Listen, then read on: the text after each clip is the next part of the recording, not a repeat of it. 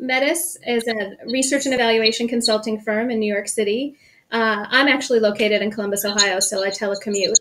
And we do research and evaluation with school districts, states, nonprofits, focusing on anything having to do with children and families. But we also do data management and grant development. So those are our three big areas. And I mostly focus on education and specifically educational technology initiatives. And then, like maybe you can just talk, what's an interesting project that you've worked on over the last couple of years? From an ed tech perspective, I've worked on several one-to-one initiatives, which I find interesting all over the country. One's in New York City, one's in Charleston, South Carolina, Las Vegas, and they really have a lot of interesting findings. I'm not necessarily a big proponent of one-to-one initiatives per se, but the ways in which technology are used. And I'm seeing a lot of things related to STEM, computational thinking, that are taking us kind of beyond the traditional pop a device in front of a kid and see what happens, which is one of the things that led me to some of my thoughts tonight. Because I'm seeing, in many school districts, there's that pressure to increase achievement, and so they turn to technology in different ways, which I'm a huge proponent of. I love educational technology, but you have to provide all the infrastructure and supports around it in order to really use it well along the kind of passive-active continuum. Now, we were talking a little bit earlier, and you were saying that your kids aren't always happy with you about the way you restrict their use of technology sometimes. Yeah. Yeah, I do a lot of that. It's not necessarily, restrict is such a negative word. Right, I talk about our family, about having balance. And that, one day I was looking at my kid and he'd spent like an inordinate number of hours on the worst game of all time, Fortnite. No, I'm just kidding. Just a game that a lot of boys seem to really be drawn to lately across the country. And he had all these hours, and finally he just couldn't. I just said, let's just talk about this. Let's talk about balance. And finally, I said, Ben, let's put it in perspective. How many hours did you spend reading this week? How many hours did you spend playing basketball, your favorite pastime? And we tried to put it in perspective about it's the same, you eat some sugar, not all sugar, and whatnot. And that there's different uses. So he said, well, I use it for schoolwork. And I said, well, that's different than, watching YouTube videos of other kids playing video games. There's different types of use and the things that you can do. So we talk a lot about that in our family. So, Sammy, what I think I'm going to do is let me just move. Before I move to the first slide, we started this, where you and I were talking about a backlash that that teachers were often hearing from parents. Why are you having our kids use technology? And where did you hear about that? How did that start in our conversation? Because I don't think that I was the one who brought it up. I think you're the one who first brought it up, right? Yeah, I mean, I was observing when I'm really lucky to live where I live. I live in a fabulous community with great schools. And it's diametrically opposed to some of the schools and communities that I work with. And in terms of the amount of opportunities that kids have, not the amount of love parents have, not any of that, but like the amount of opportunities that are afforded these children. And so I was seeing that, and I was wondering about the backlash, because what I'm seeing are two kind of parallel narratives about technology and education and where we need to go. And I say parallel because I think they run parallel to each other. They're not necessarily touching, although I think they should. And the first one, I mean, without going into the slides, the first one is really about the idea that technology is essential to the growth of our country, to our children. We need STEM education. The jobs that our kids are going to have someday in the future are things that haven't even been invented. That whole kind of narrative around the economic future and, the digital economy and all of that. So I see all of that. And then I see all of the stuff related to a digital divide and how if we don't give these opportunities to children and families, they're not going to have money, and our country's going to go to heck in a handbasket and all of that. But then I see the second narrative, which is technology is detrimental to our children. It's overwhelming our culture. It's overwhelming our families. We have to limit it. We have to stop our children. And I have all these statistics, which I'm not going to read to you right now, and these studies focusing on, impacts on, social emotional learning and attention problems, and for, everything from 18-month-old kids all the way through college kids. So I have all of this stuff which I'm not going to talk about right now, but I see these two narratives, and I'm wondering what is happening with them. And what it means to then be a teacher in a school. So when you're in one school, do you have kind of parents asking you to do one thing, and in another school, do you have parents kind of asking you to do something different? I mean, my opinion is that both are right, that it's about what you do and how you do it, not necessarily about the devices themselves. But that's kind of what I'm seeing, and I'm feeling like there could be a backlash against ed tech as we move forward. So when we were talking about putting this together, you constructed like questions that we might want to consider. And so I have those on the screen. Do you want to, and maybe I'll just even, for the recording, I'll make them even, larger. Okay. Do you want to just go through, sure. Why are these the right questions? I don't know that they're the questions. They're the questions that I'm interested in. I think that there's tons of research out there about what technology is, what it says about technology and children, going way back to Sherry Turkle kind of stuff, way back in the dark ages of ed tech, so to speak. But then there's this whole national narrative. I mean, you have people tweeting all the time, and you have kids who are constantly on their devices. So I'm curious, those are the two kind of big overarching questions, that what is the narrative, or what does research say? But then ultimately those three bottom ones are the ones that are most meaningful to me, which is, what does all of that do, and how does it impact use of technology in schools for teaching and learning? And what is, when you have parents who are concerned about screen time, but then you also have children who, you have a pressure to personalize and differentiate learning, and all of those things that technology is really, really good at. If you imagine the SAMR model for ed tech people, that what you want to do is get to that highest level, or that fourth quadrant of, redefining educational teaching and learning tasks so that they're not just the basic substitution, which is a really rich thing that you can do.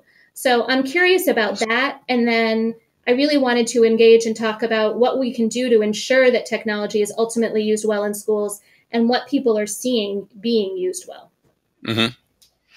Okay, so let's just move along. So that then comes to this slide here, right? That leads us into the divergence. Which is my narrative, the two narratives, the two things that cross or don't cross. Excuse me. I'm seeing go parallel, which we've already talked a little bit about, and you can go to the next slide, which really talks about that technology is essential. It's cost, we have this digital divide, and ultimately that today's students are digital natives, which, we all know is the first generation to grow up completely surrounded by technology, completely immersed. It's essentially part of their vernacular and their lived experience in a way that it isn't necessarily for current teachers. So we have that. And then the next slide, which is the second narrative, which is that, oh no, it's not good for our children. We have to limit it for the well-being of our children across all age groups, for academic reasons and social emotional well-being. I would argue that both of these things can be true at the same time, and that there's ways to leverage the needs from both sides. But that was what I was hoping we would talk about today. And I don't know if you want me to read the statistics and some of the studies. Well, yeah, I'd like to, something, because we're recording this. So for the recording, yeah, let's hear some of the statistics. And do you want to read them on this slide, or should I move? Well, we can go to the previous one, the first narrative, which is, one of the big things that I hear are the things related to how essential it is that our children are well-versed in technology in order to move our country forward. So, one statistic is that students are 7% more likely to earn a high school and college diploma when they're connected to the internet at home, and will earn over $2 million more over their lifetimes than children who are not. That's a huge number. An unemployed person who has the internet at home will be employed 7 weeks faster than one who does not. And Wow. what I thought was really interesting is that every day, according to Deloitte and Touche, every day a person who is not connected to the internet in America, we lose $2.16 of potential economic activity, which means it costs our country $130 million a day. So we hear all of that, and that's related to a lack of internet access, just internet access, which isn't even, I mean, it is a divide, and we're going to talk about that, but that's not even a big divider compared to some others. So I mean, a lot of the talk about technology is about coding, right? It's yes. like kids should know coding, so how does that factor into this narrative? I think it really does on that first bullet, which is the global digital economy. And you've heard of the 4 C's, which are the 21st century skills, which are critical thinking, communication, collaboration, and I forget the 4th C, creativity. So those are 4 C's, but I'm hearing more about a 5th C, which is computational thinking and related to coding and computer programming, and that it's really essential to kind of move that forward as part of our digital economy. And one of the other statistics I was going to talk about here in a minute, but I'm going to mention now, which is 77% of jobs are going to require technology education and background by the year 2020. 77%. That's a huge percentage. And that's 2 years from. So I don't know. I think that's an important thing. So obviously it's something that is essential. And notwithstanding the fact that, technology can really help kids just learn reading and math and social studies and science in really rich ways. Right. So that's kind of that first narrative, and a lot of the data and information that I think is kind of outlining that. But parallel to that is that second narrative. And I can give a little bit of background about that. So, for example, the American Academy of Pediatrics, in their most recent report, suggests that children under 18 months avoid use of screen media entirely, except for video chatting. They think that's good because it can allow kids to communicate with people, like grandparents and all of that good stuff. And that children aged 2 to 5 limit screen use to 1 hour per day of high-quality programming. So what does that say for technology use in pre-K? I don't know. Maybe it doesn't necessarily have a place. Pre-K is a whole different animal, and it's play-based, and as it should be. But then we have. This is going to sound really old-fashioned, and I guess it is. But I remember growing up, and our family, we could watch 1 hour of TV a day, and I had 3 sisters. We had to all agree on what that was going to be, or we couldn't watch any. Yeah. And there weren't computers back, That had to happen there. Right. Yeah. And there was no way to tape or record or. Yeah, that was it. That. Right. Yep. Yeah. So we had an hour of screen time a day. That was it. Yeah. And that's what they're recommending. And they want it to be high quality. So I see that. I definitely see the value. So what's high quality? You have to kind of think about what that means. Another study that came out in pediatrics really talks about the exposure to television and video games. They did it together, and that it's associated for middle-aged children with greater attention problems, and that kind of remained constant across media type and age, which is middle age childhood or late adolescent, early adult.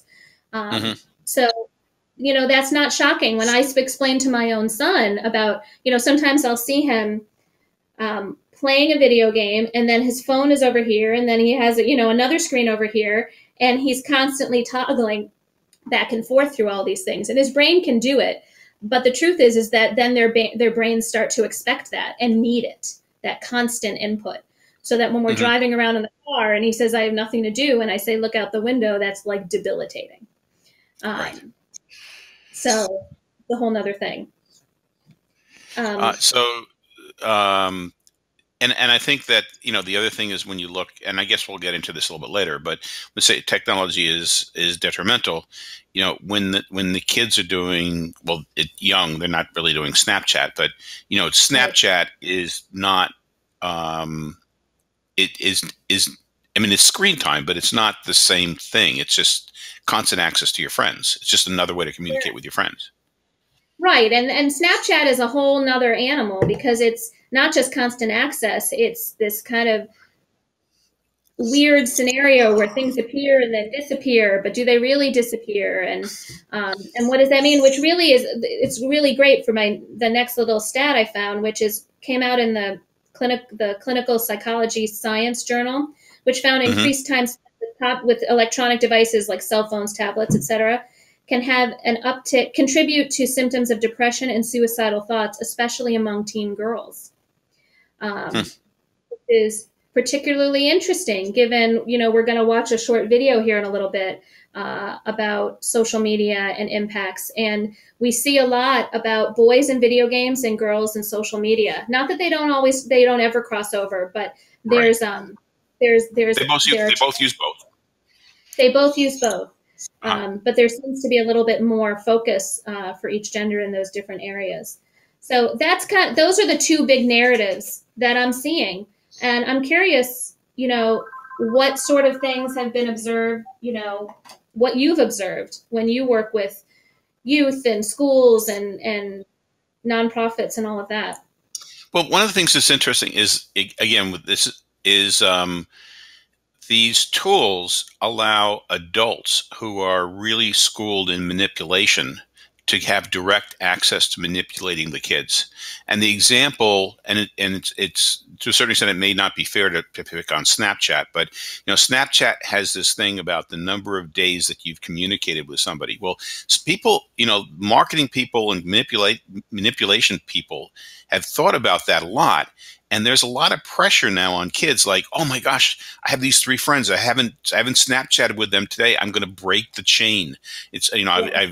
it's 65 days in a row. I can't be the one who destroys it. And so Yeah. it's I don't know if it's fair to call them addictive behaviors, but it's definitely Oh, it is. manipulative. And we're giving kids. We're giving adults direct access to kids to manipulate them in ways that may not that are very likely not healthy for the kids. Well, it's really interesting you bring that up because one of the things we were going to talk about later, but we can bring it up now, is there's a big push among technology gurus, technology executives against this whole thing. In fact, in February, a group of former Facebook and Google employees began a campaign to change that. It's called The Truth About Tech. And the Common Sense Media folks, and they created a new organization called the Center for Humane Technology, Mm-hmm. specifically are working to make products less addictive for children. Mm-hmm. And they said, it's an interesting quote. They said, what began as a race to monetize our attention is Mm-hmm. now eroding the pillars of our society: mental health, democracy, social relationships, and our children. And there's a whole push for this. That's part of the backlash. You'll see, like, people in Silicon Valley, they don't want their kids to ever be on ed tech or on Oh, any it's interesting. technology. So And I'm they're going to really just So what I'm going to do for a second is, because I see we have a couple new people who have just joined us, I'm going to change the full screen for a second to just explain a little bit about the Shindig platform that we're using, because hopefully you attending will want to participate in the conversations. So if you look at the screen, you'll see, we're up here on what I call the stage. But you see that there's avatars of other people on the screen, especially if I temporarily make the screen, the slides smaller. But in addition to that, underneath your avatar or next to your avatar is a menu. And one of the ways that you can interact with us, or with Lori especially, is if you click on text chat. you can type in comments that you all can then comment on, and Lori can see and she can respond to. So if you have something specifically that you want to raise with Lori, I know you would never disagree with anything that she says, okay, but if you question it, or you probably understand everything that she says anyhow, but if you have another point of view or you want to add something to it, click on text chat. That might be a good idea if you did that now, and you just typed in one thing that you'd like to get out of tonight's conversation. And again, the one person who can't see what you type in is me, but Lori can, and you all can. So that's one thing.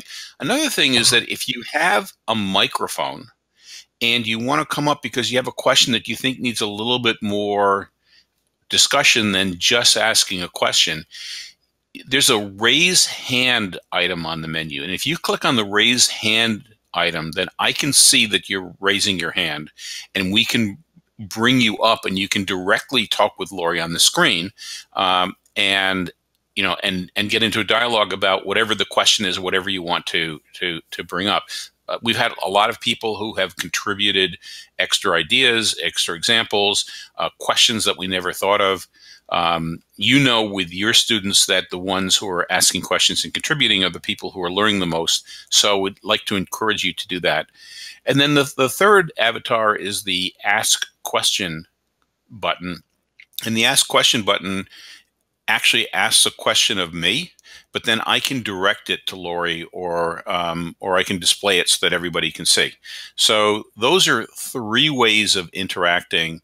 A fourth way, if Lori, if we end up doing this, where you ask people to break into small groups, I'll explain when we do that.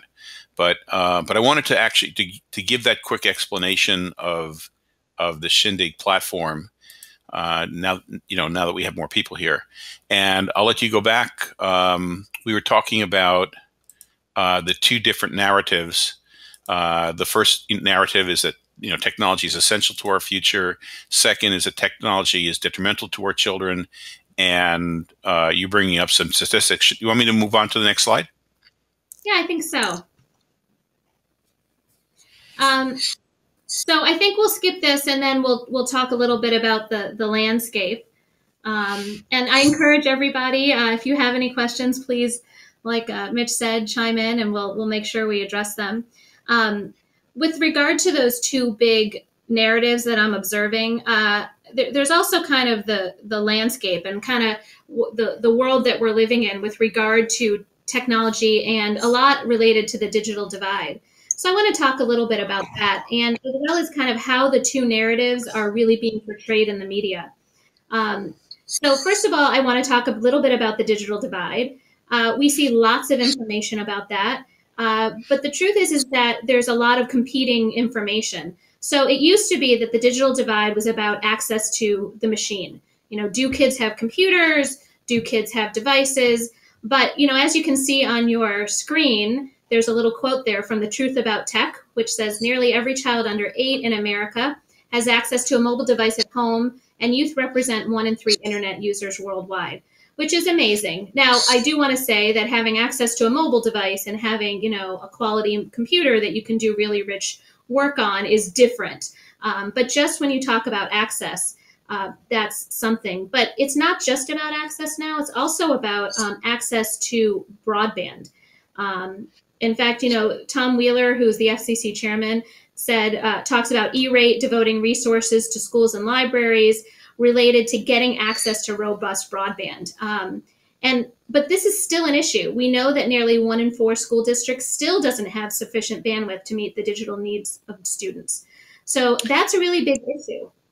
And by the way, I will bring up, he was the FCC chairman. The new FCC chairman has said that we basically have enough access, and we should no longer be funding, or at least no longer be funding to the same level, libraries and schools to have access because they have more than enough. So those of you I'm not saying I obviously, if I'm in education, I disagree with that. But we know that E-rate is still a thing, and we know that not everybody has, I work with rural school districts. They don't have the same access as urban, and it's an ongoing issue. Yep. Okay, sorry, I deflected it. No, no, I'm so glad that you brought that up because that's a fair statement. But we also know that it's not just about access; it's also about what you actually do with the technology. It's about a digital use divide as well. It's not about just about what you can do, but about what you do, and in particular in schools about teacher PD for digital tech.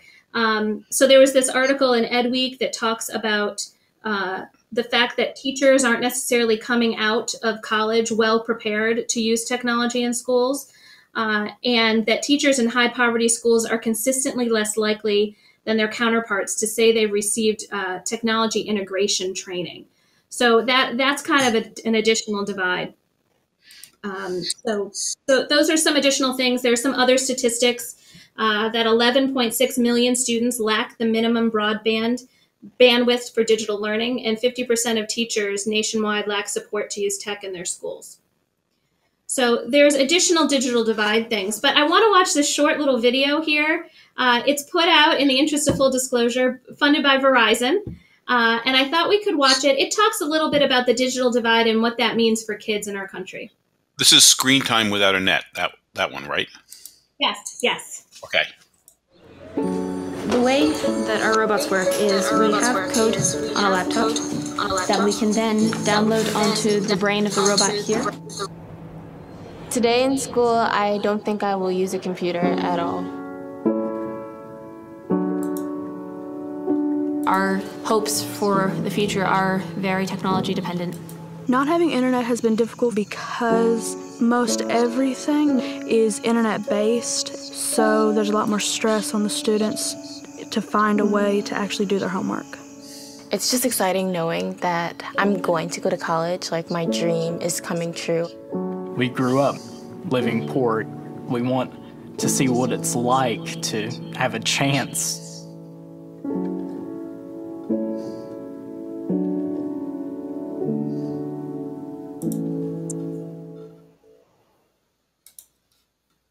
Thanks, Mitch. Yeah, that's pretty. But it gets your heart a little bit, right? Yeah, when you see the kids with the access to digital and the kids that didn't have the access to digital, it's very bothersome. It is. So I thought we could talk about that for a minute before we watch our next video. I thought we could just talk about what you guys are observing. Are there any things that people want to kind of comment on, or what you're seeing? Maybe. Divide? Maybe you could put into either raise your hand if you have a microphone and you're willing to come up and talk with us. But whether you are or not, maybe you can put it into the text box. I'll decrease the size of this so you have a little bit more room to see that. But remember, the text box is you can open it up right under your avatar.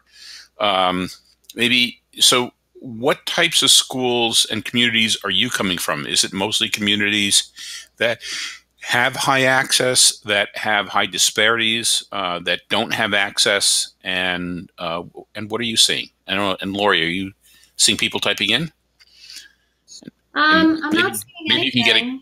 Okay, maybe you can get it started also, because maybe you can open up a text. Again, the one person who can't is me. Okay, so I do the participant thing and type right, here. You go, yeah. I'm hoping everyone can see my little note that just said, hi, everyone. One of the things that I work with, I live in a very, I'm very lucky to live where I live. I live in a school district that has lots of resources. Hi, Ismari. Maybe you could, Ismari Cruz just commented hello. So please tell us a little bit about what you experience, where you live or where you work. But I personally work with school districts all over the country. Some in very well-to-do areas, but mostly in areas that have a lot of challenges and don't necessarily have as many opportunities. So it's a thing that I see a lot of. Yeah, I very recently visited a school only about 5 miles away from where we live.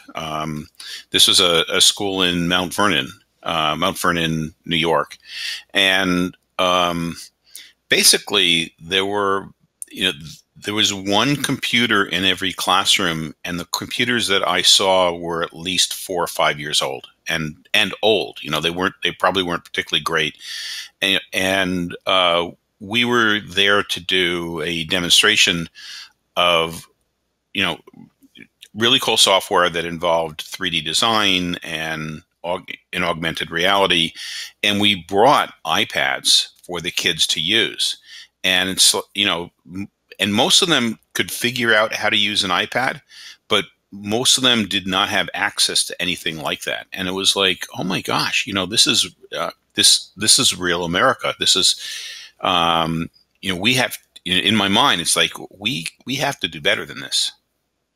Anyhow, those are my thoughts. Thank you. If nobody else has any of, Lisa Olin just commented that she's from Washington State and rural.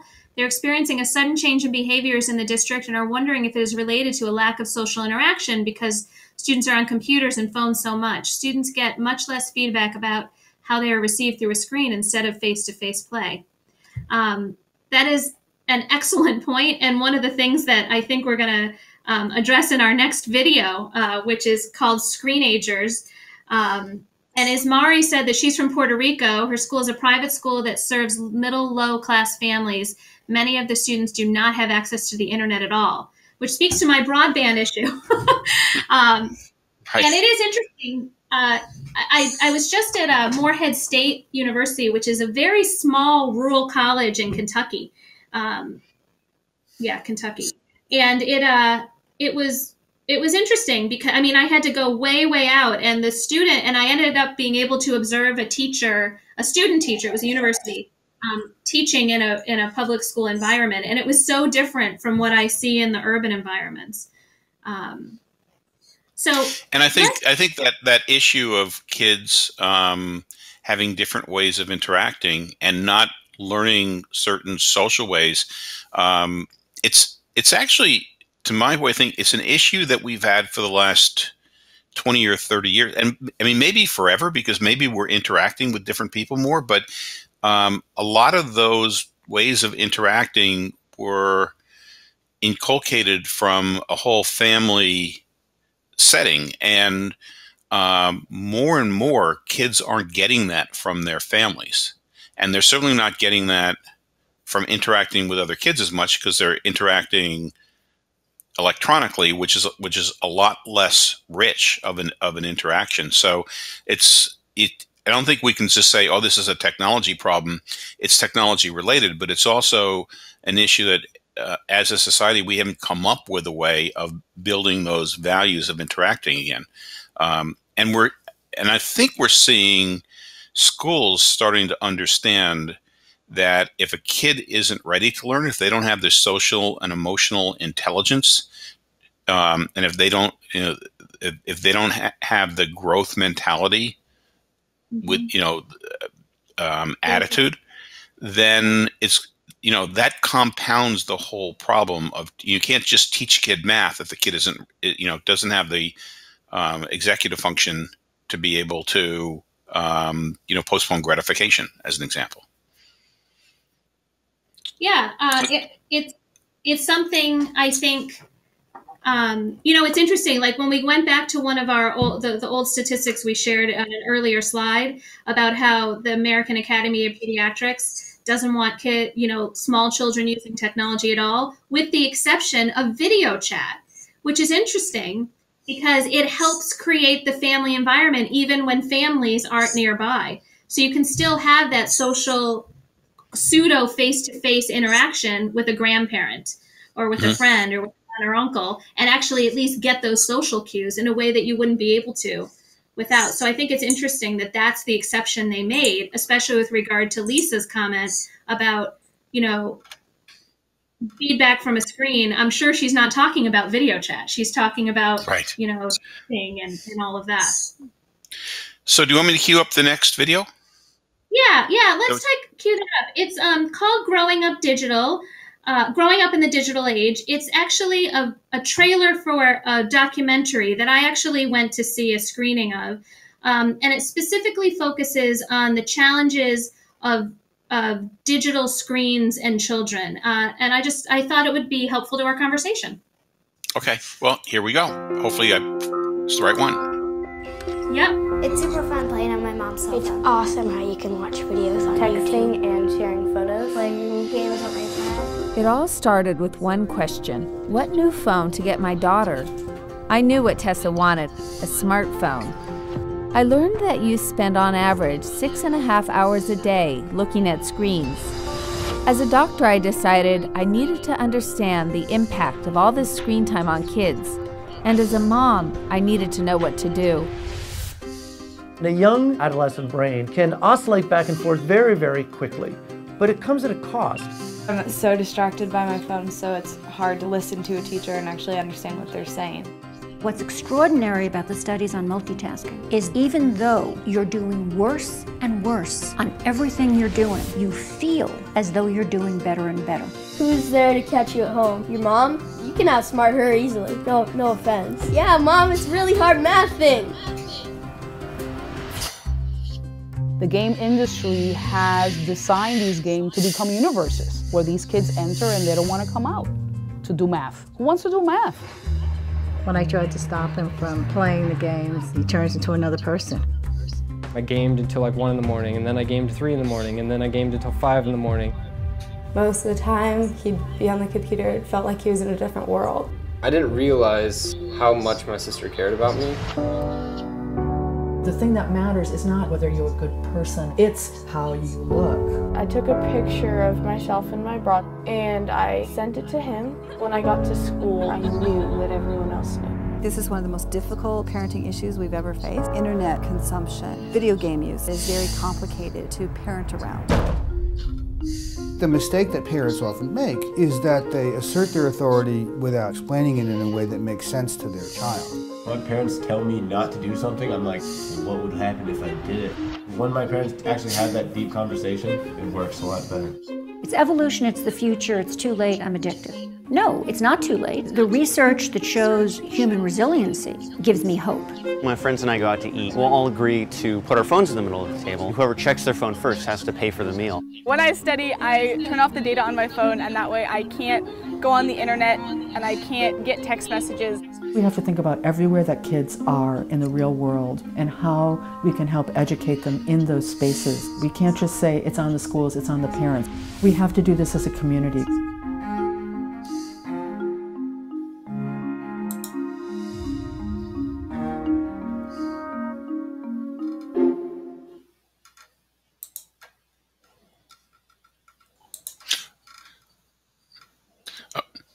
So that was another interesting video. I love the one. My mom's easy to fool. No offense intended, right? Yeah, and we are easy to fool. Dads though. Yeah. I mean, we see go through all of it, right? Definitely. You're right. We had a few other comments. One, Ismari said it's an important issue since we face some situations with students, and Ismari is from Puerto Rico. Situation with students who fail to follow social rules and etiquette using social networks and chats, all related to, that's all related to digital citizenship, really. Mm-hmm. And then Lisa said she agrees with you, Mitch, on missing social skills support from families, but she says she sees parents on phones too in public and restaurants. We've just felt a bigger change this year for all ages, not just secondary. And she says she's in a low-income community. So I'm curious, what do people think about that video? And are you feeling like that represents kind of what you're seeing at all? Or are there kind of challenges that you're experiencing associated with that? What do you think, Mitch? Well, again, we're seeing the kids on the machines so much more than even 4 or 5 years ago. So I think that's one big change. Second big change is we're seeing, multitasking was always an issue, but attention spans are getting smaller and smaller, I say, because kids are so used to multitasking. And I love the statement that assessments are showing that we're getting worse, that we get worse and worse at things the more we multitask, but internally we feel that we're getting better and better at things when we multitask. So a question in my mind is, how do we reconcile that with all of us? How do we get all of us to understand that by multitasking above a certain amount, we're less productive than more productive? It's a hard one. It's a hard one for adults, let alone for children. Right. At least it's hard for me. If we go to the next slide, one of the other things I kind of want to point out, and this is the last kind of digital divide thing we're going to talk about, but I wanted to put it out there because it's along the lines of some of the things, the two different narratives that we're hearing, that we need kids to be more digitally savvy, et cetera. But then we also have the other, that kids, it's not really about that. We need to kind of step back. But there was this recent op-ed in the New York Times that really made me think. It's by Naomi Riley. And I'm just going to quote her. This is what she said.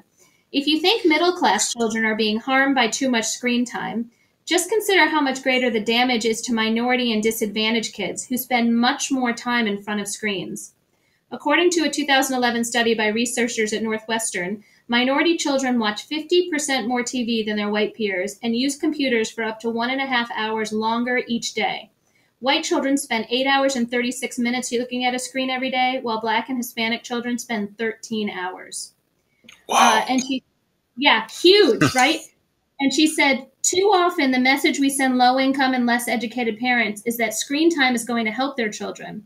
But no one is telling poor parents about the dangers of screen time." So that's what I meant when I was talking a little bit about a backlash a while ago, Mitch, when we were talking. And it's a dangerous and kind of touchy subject. I'm a huge proponent of EdTech. I think that's what I do. I promote EdTech and do research on it in schools and program evaluation. But there's a divide here, and I'm seeing it more and more.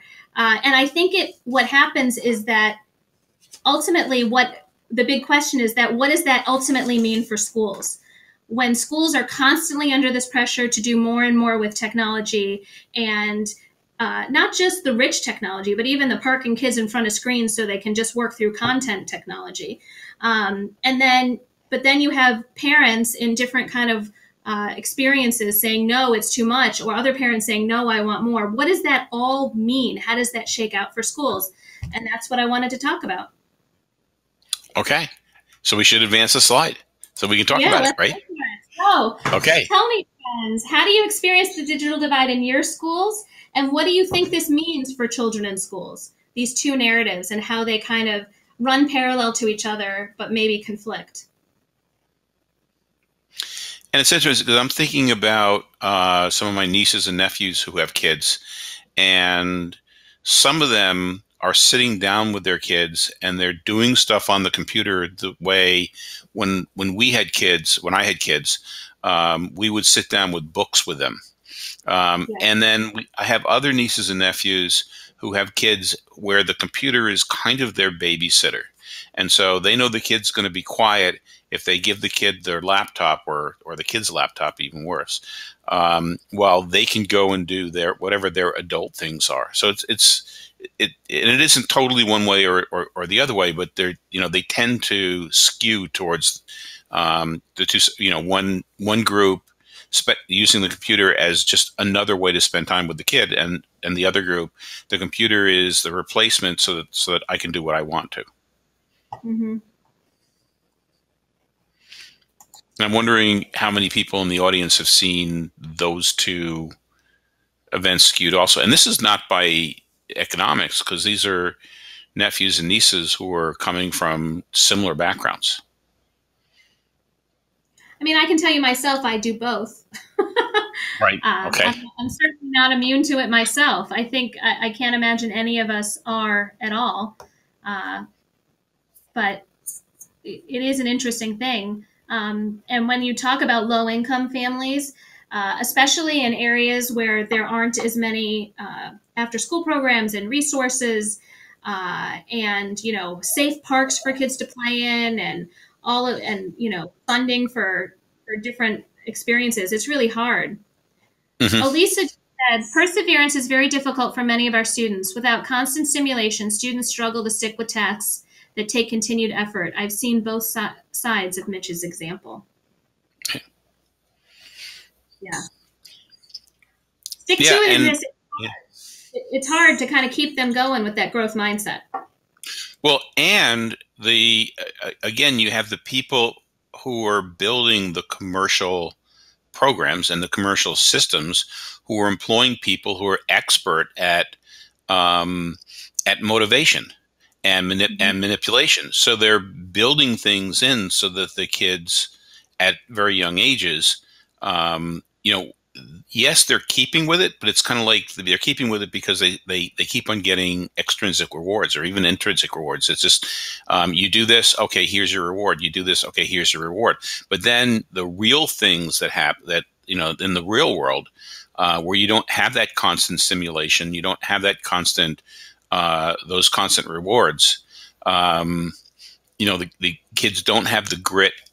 They may not have the grit outside. And yet we see when the kids are playing difficult games, there is a transfer of grit. So when a kid learns how to stick with Minecraft, as an example, and build really intricate designs, those skills of sticking with something then are able to be transferred. But when they're sticking with Candyland and they're doing what I would consider relatively mindless things, but just getting the rewards, that they're not building the grit when they're doing those types of operations. Which is interesting because one of you can change the slide if you want. It doesn't matter that much, but it all goes back to, in my opinion, is all screen time created equal? So it's not just about the amounts, it's about the what. So what are we doing with let's say there are limits and we come up with some sort of we'll never do this, but let's say we came up with the perfect amount of time for kids to spend on screens. What are we going to do with that amount of time? And if you look at your screen, you'll see and I got this from another website, which I forgot to cite, but I can tell you. But it goes from the passive media all the way to the active media. And, TV is all the way over there, right? And even this whole Edchat interactive, you say it's not talking heads anymore. It's about, we're somewhere on this spectrum. We're probably somewhere to the right of center on this spectrum. There's been a few other little comments here. I want to say, Ismari said that she understands your point. In her home, reading a book was a daily routine, but now that her son is 14 years old, he prefers his phone or computer. And then she said that parents tell her the same. Sometimes she worries that moving to ebooks or digital book is promoting more screen time. And it's interesting. I did have one quote or one statistic that I didn't share earlier. It was a college one. And it said, it was an organization that did a study to explore college students' ability to comprehend information from screens or on paper. And it discovered that students preferred reading to Laura, you locked. Was better. However, the data showed that their comprehension was better when they did it on paper. Not necessarily for general kind of content questions, but really kind of comprehension rich questions. They did better on the print media.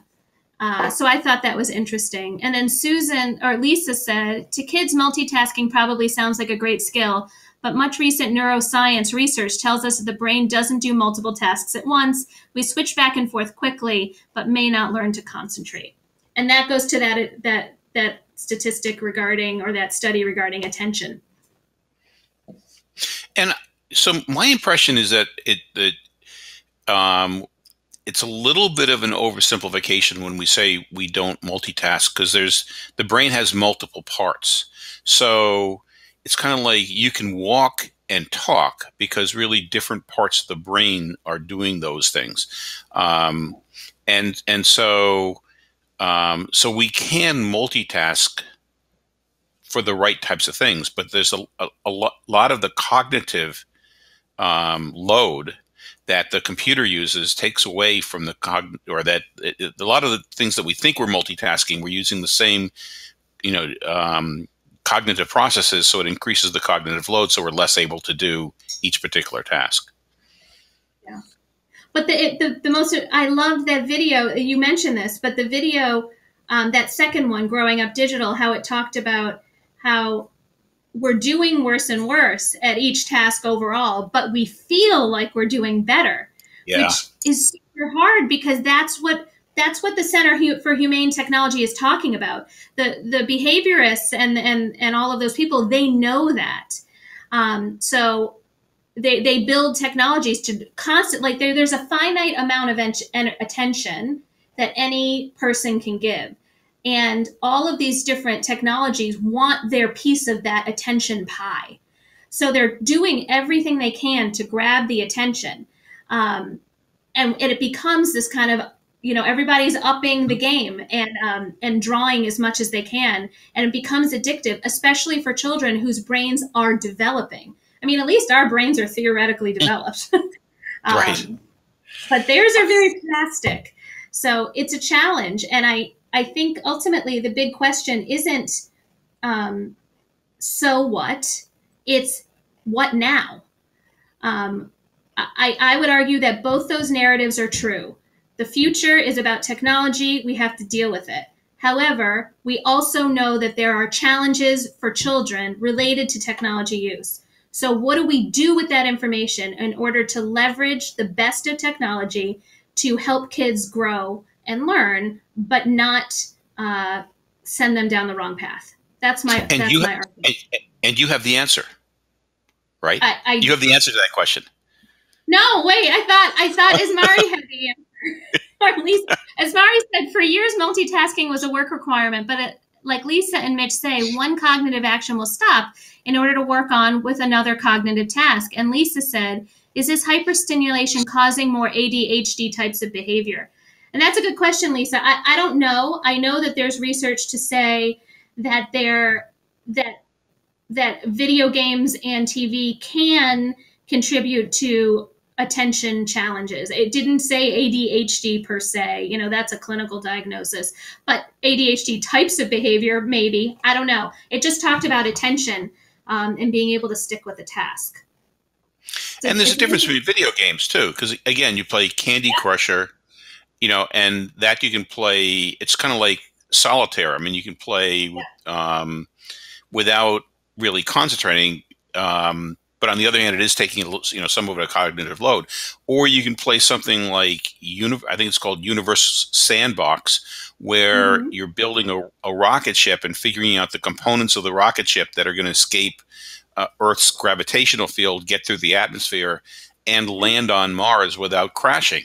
And that involves math and planning and a lot of other thought processes. So that type of a game, I would think, would build concentration, grit, scientific skills, different academic skills. Whereas the chiclet games, really detract from your ability to concentrate and your ability to interact with people. I mean, I believe technology is a tool. We've been saying this for a million years. It's not inherently good or bad. I think it's not about, and this guy, Scott Traylor in EdSurge commentary said, it's not about setting time limits on screen time. It's about setting limits on certain types of screen-based activities. And that technology is the continuum. And he said, this was a neat one. He said, watching a YouTube clip is different from programming a robot to shoot a basketball. They're different technology-based activities. It's not just about screens. So one of the things, if you go to the next slide, the whole now what slide, we're coming up on an hour, so I know we have to go. But if anybody ends up theoretically wanting to take this back and think about it some more, Mitch and I mostly Mitch, came up with a few different areas that we think that we could ultimately address in the future and really think about. And I would love to think about these more, which is, communication with families, so that families have all the information they need to make, really good, solid decisions for themselves and their children in their own homes regarding technology use, meaning like the how and the what, and the amount of time out of school. And then ultimately, as teachers and researchers and educators, we want to decide the amount of time we're using and how we're using it in schools, especially related to disparities in access, use, and time. So those are the 6 big things. Ismari also says research demonstrates that can cause a deficit in attention, but ADHD is a neurological brain wiring that differs from the typical brain. So that was Ismari's comment to Lisa, which I think makes a lot of sense. So we. And I have a question about that. I have a question about that too, because we talk about plasticity in the brain, and that was in one of the videos also. So could this be triggering? Could some of the things that we do with computers be triggering the brain to develop in ways that are more likely manifest as ADHD? I have no idea. Don't know. It's good question. It's just a question. It's a legit question. So that's it. That's everything. That's all my slides. Except for the very last one, which was the final 2 questions. What can we do to ensure that technology is used well in schools? I mean, we're all educators. I'm sure we're all familiar with the gamut of technology and the really rich ways in which it can be used. So what can we do to be sure that we're moving in that direction? And then maybe what technologies are you using that have been most meaningful for you or your students? Yeah, and I'll just say that for me, the technologies that allow students to get involved with design thinking and computational thinking, and then additionally collaborate with others to use design thinking and computational thinking in order to solve problems while they're learning. Those are the things that to me are the most powerful for learning. Well, that's on that SAMR model over there in that 4th quadrant for sure. As Mari said, do you have any information about research regarding recommended screen time in a school day? And I don't. I can look it up, and I think I might have seen something, but there's really not a lot of research about specific amounts of time during school day that I have seen. It would be an interesting question, but I think it's again, hard it's because screen time, because if you're talking about the things you're talking about, Mitch, that's not screen time. Right. They may be in front of a screen, but it's a different than when you're just giving kids, what we call chocolate flavored broccoli or chocolate coated broccoli type things, where they're doing, quizzes, but they're dressed up as if they're games. I think there's a much smaller limit to the amount that does any good. Yeah. Agreed. Okay. Other questions or comments from people here? And I have to, I know I disagreed with a couple of things that some of you have said. I was hoping to provoke conversation, and I hope that the way I said those things wasn't that I did it in a professional manner. And if I didn't, then let me know. I thought it was great. You really pushed our thinking, or at least my thinking, in a lot of ways. Right. I appreciate the people who joined us today. Those are really good questions. I'm going to look into the ADHD question that Lisa and Mitch kind of talked about, and as Mari, I'm going to look into recommended screen time use in school. So thank you for those questions.